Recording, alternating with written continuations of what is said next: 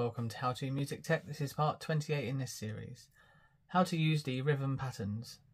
You need to add the rhythm effect to your chain to use the drum machine. To do this, you need to open the library on the effect block where the rhythm effect will go. So select where you want it, press up or down to enter the library. Then use the right button to scroll all the way along to the second to last category. And then press up until you find the rhythm.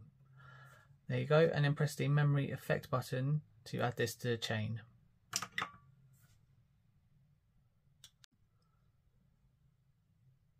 Once you have added the rhythm effect to your chain, the corresponding foot switch is used to start and stop playback of the drum machine. So at the moment it would be on foot switch number 2. So if you press the foot switch to start playback, you'll see the 4 bars come up on the effect, and then press it again to stop playback.